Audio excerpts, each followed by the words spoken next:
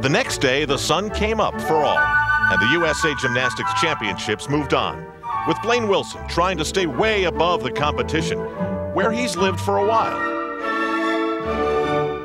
Now Wilson pushes himself, and training mate Jason Gatson pushes back.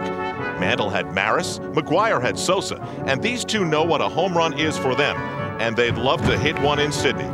To do that, they have to prove themselves at home first. So who's it going to be? 190 stud or the other?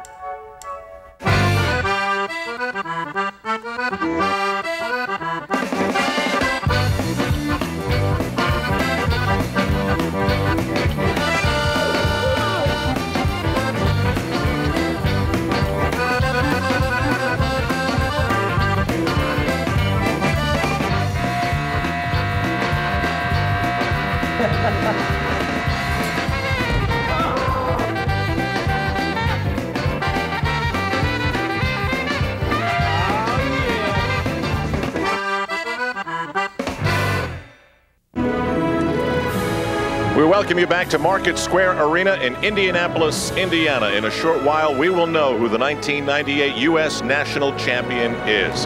Hi, everybody. I'm Al Trautwig along with Tim Daggett and Elfie Schlegel. We're largely going to be following three men today. They lead the way, and when you say lead the way, that's exactly what Blaine Wilson has done all year in the United States gymnastics scene, Tim. He certainly has. He has the opportunity to make some history. Not since 20 years ago has an athlete three-peated at the national championships. He's got the opportunity to do that. He's got some challenges, though. First of all, it's mental. He said he's been a little distracted by the three-peat, needs to focus in on his gymnastics. Physically, he's battling a shoulder injury that does cause him problems. He's certainly the favorite, but he does have some challenges. All right, let's complete the picture now and talk about Jay Thornton, Elfie, and Jason Gatson. Well, Jay Thornton is right behind Blaine Wilson, and you know, Jay Thornton had an amazing competition in the preliminaries, and he said he's not about to let this one slip away. But if there's one guy that could give Blaine Wilson that little extra push, has to be Jason Gatson. Boy, is he driven, and he has the heart, and most importantly, he has the skills. Before we get back onto the floor, just a moment to congratulate Tim Daggett being inducted into the Gymnastics Hall of Fame. And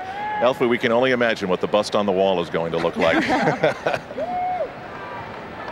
Well-deserved nonetheless. Now, Blaine Wilson leads after the preliminary round, and that's half of your total score.